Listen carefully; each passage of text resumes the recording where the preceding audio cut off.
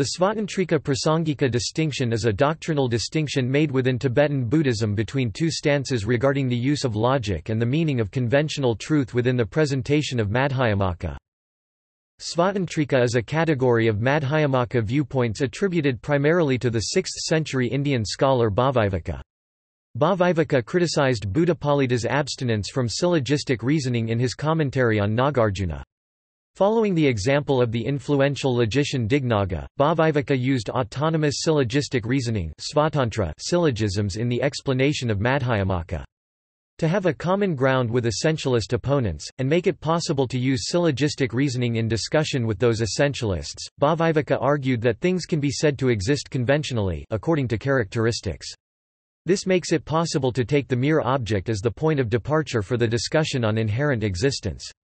From there, it is possible to explain how these things are ultimately empty of inherent existence. Prasangika views are based on Candrakirti's critique of Bhāviveka, arguing for a sole reliance on prasanga, logic consequence, a method of reductio ad absurdum which is used by all Madhyamikas, using syllogisms to point out the absurd and impossible logical consequences of holding essentialist views. According to Candrakirti, the mere object can only be discussed if both parties perceive it in the same way. As a consequence, according to Candrakirti, Svatantrika reasoning is impossible in a debate, since the opponents argue from two irreconcilable points of view, namely a mistaken essentialist perception, and a correct non-essentialist perception. This leaves no ground for a discussion starting from a similarly perceived object of discussion, and also makes impossible the use of syllogistic reasoning to convince the opponent. Candrakirti's works had no influence on Indian and early Tibetan Madhyamaka, but started to rise to prominence in Tibet in the 12th century. Tsongkhapa (1357–1419), the founder of the Gelugpa school and the most outspoken proponent of the distinction, followed Candrakirti in his rejection of Bhāviveka's arguments.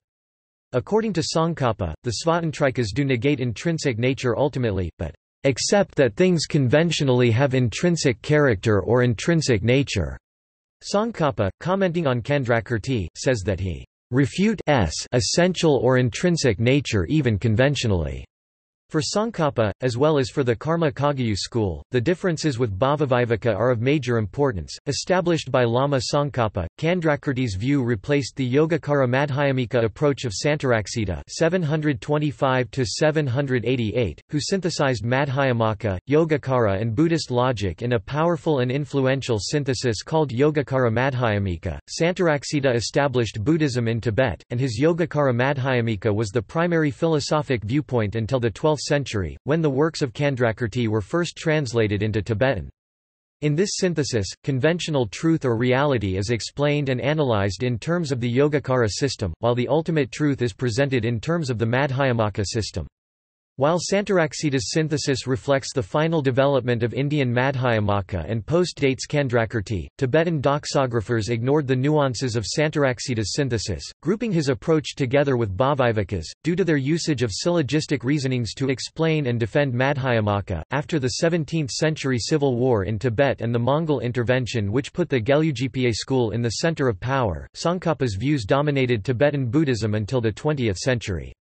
The Rimé movement revived alternate teachings, providing alternatives to Tsongkhapa's interpretation, and reintroducing Śāntarakṣita's nuances. For the Sakya and Nyingma schools, which participated in the Rimé movement, the Svatantrika Prasangika distinction is generally viewed to be of lesser importance.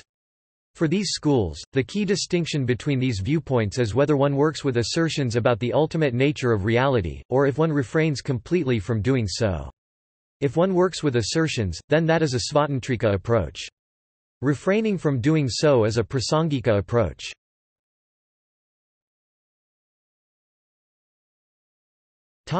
Indian Madhyamaka. Madhyamaka originated with the works of Nagarjuna c. 150 c. 250 CE, and his commentators. The Svatantrika Prasangika distinction can be traced to the following three commentators: Buddhapalita 470–550 CE, a minor author in India, whom Tibetan tradition credits as the founder of the Prasangika school, was an early adopter of syllogistic and consequentialist methods in his writings, although of a particularly limited form. Bhāviveka c. 500 c. 578 CE, who was influenced by the developing Buddhist logic initiated by Dignaga c. 480 c. 540 CE, and used syllogistic reasoning in his commentary on Nagarjuna. He did so to catch up with these developments in Buddhist logic, and prevent Madhyamaka from becoming obsolete.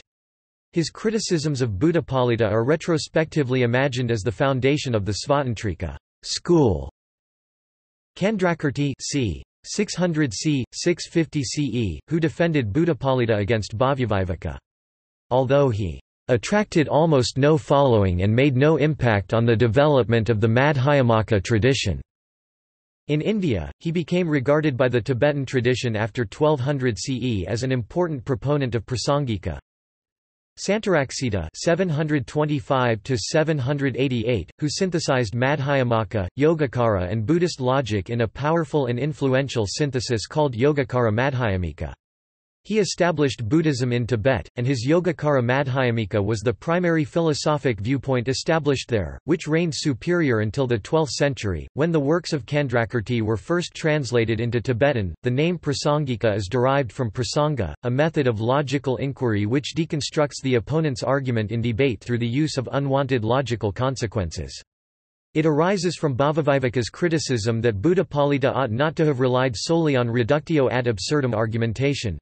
Hence the name, Prasangika, from prasanga, consequence, but ought to have set forth, autonomous, Svatantra syllogisms of his own. Bhāviveka. Bhāviveka c. 500 c. 578 CE argued that autonomous syllogistic reasoning was required when explaining or commenting on Nagarjuna's teachings on voidness or senselessness. To be able to use syllogistic reasoning, both parties need to share a common object of discussion at the conventional level. While the various opponents have different opinions on the specifics of their teachings, the mere objects or mere forms are commonly appearing to both parties enjoy a certain existence, according to their characteristics. Bhāviveka criticized Buddhapalita for merely repeating Nagarjuna's ad absurdum approach in his commentary, instead of clarifying Nagarjuna's teachings. According to Bhāviveka, syllogistic reasoning could be used for the sake of clarification. Bhāviveka further argued that Buddhapalita only showed the logical consequences, and incoherence, of the Samkhya's views on causation and inherent existence, but failed to address their arguments against Buddhist critiques. Furthermore, simply negating the opponent's view, without positing one's own position, leaves room for doubt in the opponent's mind, and is unwarranted. To facilitate the possibility of discussing Madhyamaka with opponents, Bhāviveka made a provisional division of the two truths, accepting that phenomena exist according to their characteristics. Bhāviveka made a further distinction in his treatment of ultimate truth or reality. Ultimate truth or reality transcends discursive thought, and cannot be expressed in words. To be able to talk about it anyway, and distinguish it from relative truth or reality, Bhāviveka makes a distinction between the world-transcending, or ultimate truth in itself, which is ineffable and beyond words, and the pure worldly wisdom, or approximate truth, which can be talked about and points to the ultimate truth in itself, which has to be personally experienced. Dreyfus and McClintock observe that Bhāviveka was more influential in Indian Madhyamaka than was Candrakirti. In this regard, Bhāviveka should probably be seen as quite successful. Apart from Candrakirti and Jayananda, nearly all other Indian Madhyamikas were to follow in his footsteps and embrace autonomous arguments as important tools in their endeavors to establish the supremacy of the Madhyamaka view.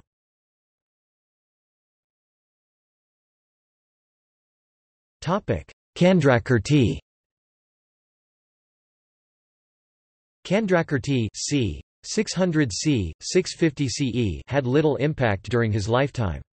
The first commentary on his Madhyamakavatara was written in India in the 11th century, more than 300 years after his death.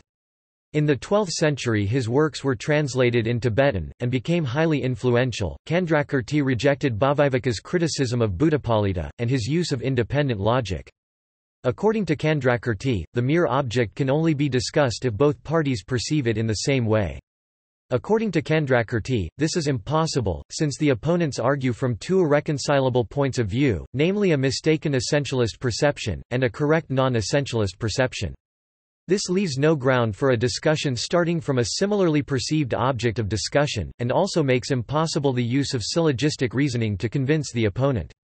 According to Candrakirti, without a conventionally appearing set of characteristics to designate upon, the Svatantrika would not be able to establish a syllogism. Candrakirti also rejected Bhāviveka's argument that autonomous arguments should be used in commentaries to clarify the original text, noting that Nagarjuna himself, in his auto-commentary on the Vigrahavyavartani, also didn't use autonomous arguments. Candrakirti rejected the use of autonomous arguments, for the very reason that they imply the acceptance, however provisional, of entities. According to Candrakirti, this mode of thinking is a subtle form of grasping at inherent existence. One's mind is still searching for some way to hold on to an essence, self, or identity for conventionally perceived objects. For Candrakirti, there is no use in explaining the relative truth in any philosophical system. The relative truth consists simply of phenomena as we observe them, the unanalyzed constituents of the common consensus.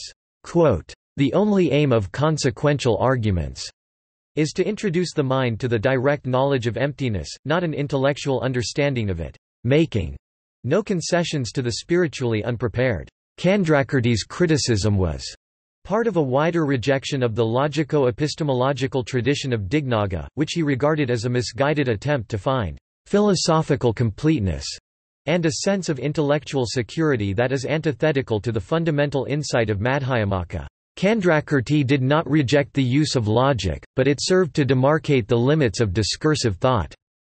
In the absence of any agreement between Madhyamikas and substantialists, prasanga is the best approach to indicate the ultimate without making statements that compromise or obscure their own position, since the use of autonomous arguments implies the acceptance of real entities, even if only provisional, they should not be used.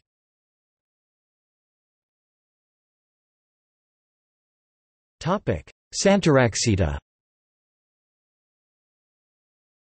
Born and educated in India, Śāntarakṣita (725–788) came to the Tibetan Empire at the instigation of King Trisong Detsen after Nyang Tingzan Zongpo had encouraged the king to make the invitation. Śāntarakṣita came to Tibet sometime before 767 CE. He oversaw the construction of the first Buddhist monastery at Sami in 787 CE, ordained the first monastics there, had Indian Buddhist texts brought to Tibet, and started the first translation project. He also advised the king to invite Padmasambhava to come to Tibet.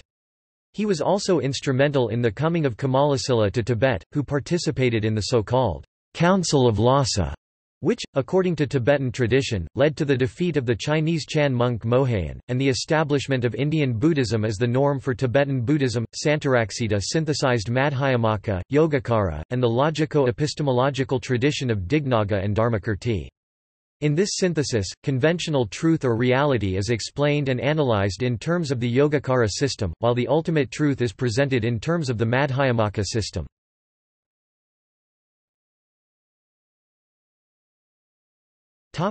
Tibetan Madhyamaka.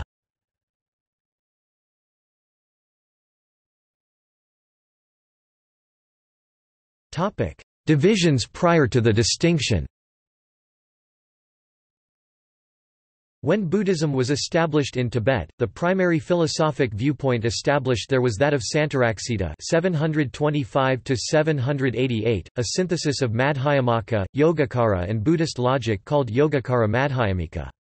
A common distinction of Madhyamaka teachings was given by Jnanasutra Wiley, Yishi's SDE, 8th–9th centuries, a student of Śāntarakṣita. Svatantrika Madhyamika, including Bhāviveka, and Yogacara Madhyamaka, including Śāntarakṣita, Kamalasila, and Haribhadra. The difference lies in their acceptance or rejection of extramental phenomena on the conventional level. While Bhāviveka considered material phenomena at the conventional level as to be existent outside the mind, he applied Svatantrika terminology to describe and explain them. Śāntarakṣita rejected this approach, denying the extramental status of phenomena appearing within the sphere of conventional truth. Instead, he saw conventional phenomena as manifestations of the mind. In line with the Yogacara approach, Candrakirti's works were known in Tibet as early as the 8th century, but specifically in connection with the logical tradition. When Candrakirti's Yuktishashtika was translated by Yesheda and some others. The Prasangika Svatantrika distinction was possibly invented by the Tibetan translator Pa T Shab Nyi Ma Grags (1055–1145), using the terms Rang Rgyud Pa and Thal Dur Ba, which were Sanskritized by modern scholars as Svatantrika and Prasangika. According to Dreyfus and McClintock, Tibetan scholars themselves state that the distinction is a Tibetan creation that was retroactively applied in an attempt to bring clarity and order to the study of contemporary Indian Madhyamaka interpretations. Later Gelugpa scholars as well as Nyingmapas, after Candrakirti's works were translated in Tibetan in the 12th century, considered both of the above to constitute subdivisions of Svatantrika, however, under the names of Sautrantika Svatantrika Madhyamaka, Yogacara Svatantrika Madhyamaka. Those various teachers, and their approaches were grouped together due to their usage of syllogistic reasonings to explain and defend Madhyamaka, in disregard of the philosophical nuances of Śāntarakṣita's approach. A related doctrinal topic of profound disagreement is between Rangtong Shentong, which concerns the nature of ultimate truth as empty of a self or essence, or as constituting an absolute reality which is truly existing, and empty of any other, transitional phenomena.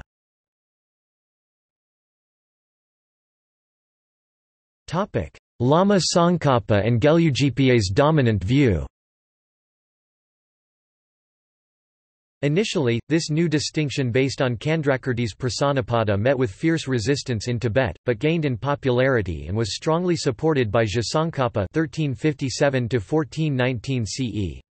He became the most outspoken defender of the Svatantrika Prasangika distinction, arguing that the two subschools are separated by crucial philosophical differences, including a different understanding of emptiness and of conventional reality. Tsongkhapa was a powerful personality with a large following, but he too met with a strong resistance, especially within the Sakya school to which he originally belonged. His critics rejected his interpretation as inadequate, newfangled, and unsupported by tradition. According to those critics, Tsongkhapa had greatly exaggerated the divergence of view. Tsongkhapa's view became the dominant view in the beginning of the 17th century, when Gusri Khan (1582–1655) ended the civil war in central Tibet, putting the 5th Dalai Lama in command of the temples in Tibet. This gave the Gelugpa school a strong political power, and the means to effectively ban the writings of Tsongkhapa's critics.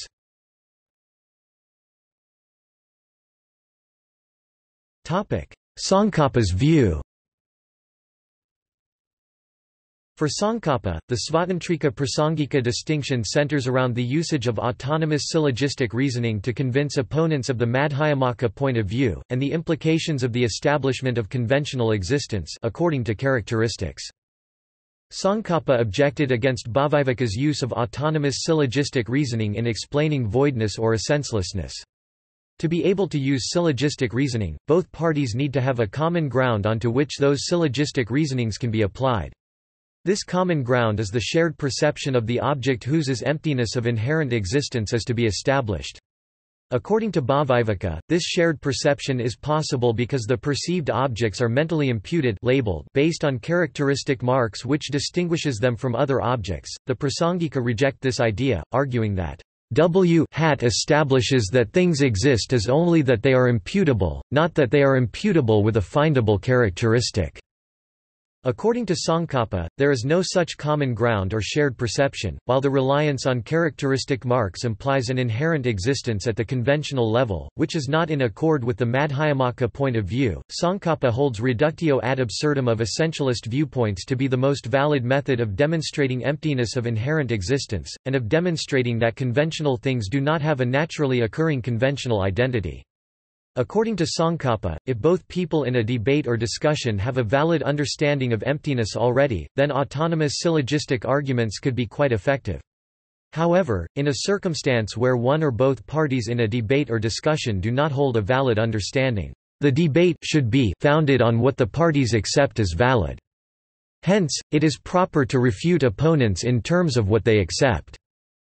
In other words, it is more appropriate to establish a position of emptiness through showing the logical consequences of the incorrect position that the opponent already accepts, than it is to establish emptiness through syllogistic reasoning using premises that the opponent and perhaps even the proponent do not fully or deeply understand. While Tsongkhapa's view met with strong resistance after their introduction, his views came to dominate Tibet in the 17th century, with the Ganden Phodrang government, after the military intervention of the Mongol Lord Gusri Khan. He supported the Gelugpas against the Sangfa family, and put the fifth Dalai Lama in charge of Tibet. Seminal texts which were critical of Tsongkhapa's views, such as Gorampa's Critic, ceased to be available and were almost lost.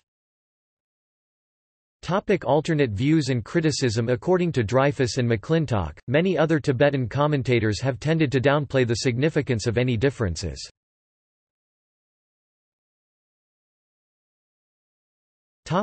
Nyingma.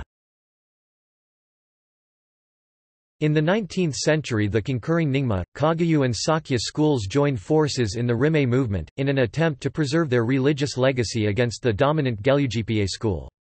Ju Mipham's commentary on Śāntarakṣita's Madhyamaka, "The Adornment of the Middle Way", is an example of this new impetus to older strands of Tibetan Buddhism. Mipham presents an alternative interpretation of the Svatantrika Prasangika distinction, in which the emphasis is not on dialectical preferences, consequential reasoning versus syllogistic reasoning, but on the distinction between the approximate ultimate truth and the actual ultimate truth, just like Bhāviveka did. According to Mipham, the authentic Svatantrika is the approach that emphasizes the approximate ultimate, while the Prasangika approach emphasizes the ultimate in itself, beyond all assertions. His is a gradual approach, starting with sensory experience and the realness of the things perceived through them, which are provisionally accorded a certain existence. From there the approximate ultimate truth is posited, demonstrating that phenomena cannot possibly exist in the way that they appear, invalidating the conventional reality of appearances. From there, the ultimate truth in itself, which is completely free from all assertion, is reached. While the Svatantrikas do make assertions about conventional truth or reality, they stay silent on the ultimate in itself, just like the Prasangikas. According to Ju Mipham, Tsongkhapa's approach was seriously flawed. Tsongkhapa's approach leads students in the right direction but will not lead to the true ultimate until they go further. Mipham further argues that Tsongkhapa's approach is an excellent Svatantrika approach, because of the way he refutes true establishment instead of objects themselves. According to the Padmakara translation group, its presentation of conventional as distinct from true existence seems very close to the existence according to characteristics that Bhāvya had ascribed to phenomena on the relative level.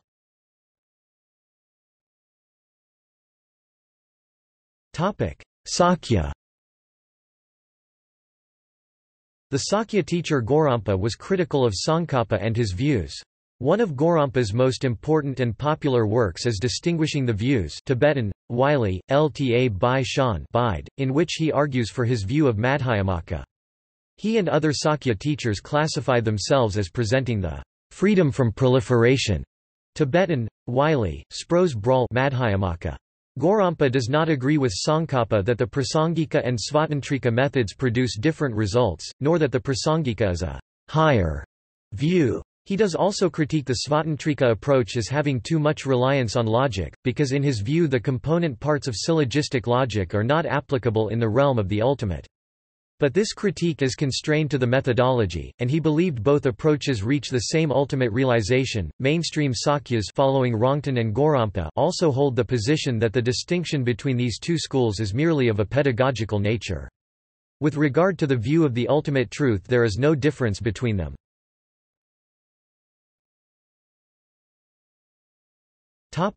Kagyu. Kagyu and Sakya scholars have argued against the claim that students using Svatantrika do not achieve the same realization as those using the Prasangika approach. According to those critics, there is no difference in the realization of those using the Svatantrika and Prasangika approaches. They also argue that the Svatantrika approach is better for students who are not able to understand the more direct approach of Prasangika, but it nonetheless results in the same ultimate realization.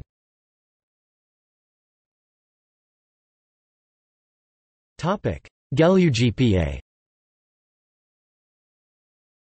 The debate is also not strictly along lineage lines, since there are some non-Gelugpas who prefer Śāntarakṣita's points, while a notable Gelugpa, Gendon Chöphel, preferred and wrote about Ju Mipham's interpretation, while Lama Tsongkhapa's approach to Madhyamaka is still viewed as authoritative in the Gelug school of Tibetan Buddhism. The 14th Dalai integrates Gelugpa Madhyamaka with Dzogchen views, as did the 5th Dalai Lama.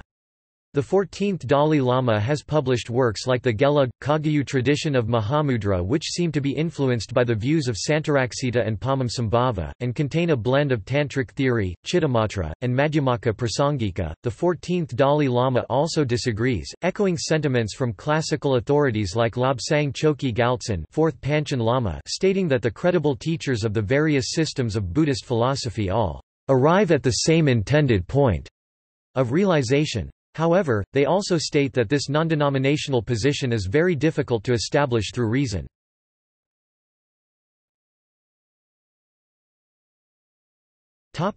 See also Notes